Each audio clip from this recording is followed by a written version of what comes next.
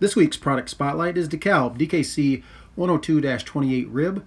This is a Tricepta product that will be available in low to moderate volume for 2024. Very aggressive both emergence as well as this time of the year as far as a growth pattern. You can see that upright leaf orientation, but one of the taller products at this growth stage in this particular plot in O'Brien County.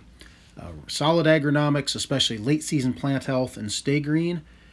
We're also going to see some very good disease tolerance, especially anthracnose stalk rot, tar spot, as well as fusarium crown rot.